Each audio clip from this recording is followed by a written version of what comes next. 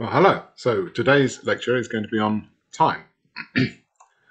So we're looking at the same data set that we've been looking at in the previous two lectures. And we've got a company, fictional company, who want to know about the products that don't sell well or aren't very profitable, don't cost too much to market, those kind of things.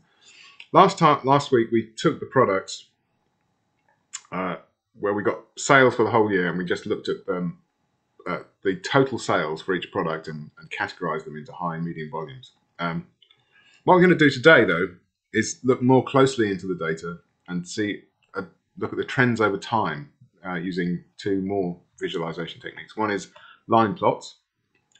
So we're mapping the data over time. So on the bottom axis, you get the time. On the left-hand axis, you get the units sold. And area plots, stacked area plots. We'll use them a little bit at the end. They're quite useful, but we'll mostly focus on line plots. Okay, common features in all of the examples are, as before, we import the libraries matplotlib and pandas. We read in the data, and then we convert the data to date time, and then we show the plot. Okay, so then these are all common, just exactly the same as the code we used before, so no changes there.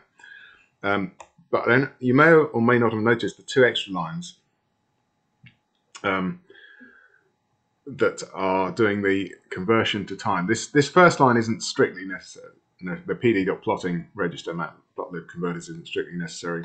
I just sometimes get error messages if I don't use that, or warning messages rather. Data.index, though, is very, very crucial, and if you don't do that, you can't handle the index because it treats the index, which is a series of dates, if you remember. So that if you remember the CSV file, the index is a series of dates. It treats them as just strings of text, and so when it tries to plot those on the x-axis, you just get a black box where it's just overprinting all the text strings. If we convert them to dates, it can then handle them properly and treat them as, well, this is a year, it knows it's a year, it knows when the months are and when the days are even, so we can get much better tick marks on the x-axis.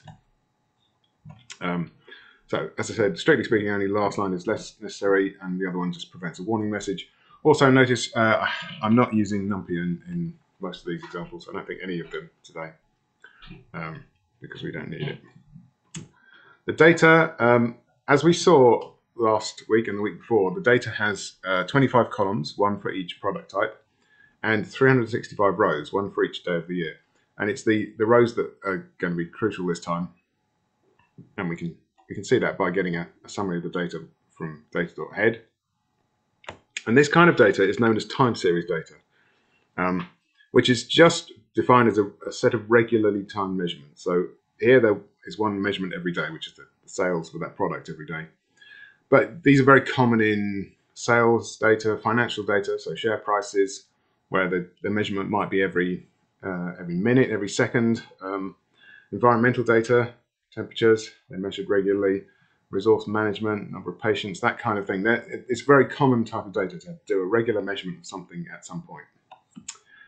So we're going to explore the daily sales then over the year, rather than just the total sales. We'll look at what happens daily and to get a sense of what happens over time. So I'm going to finish this video here, and then we'll move on to look at some initial examples.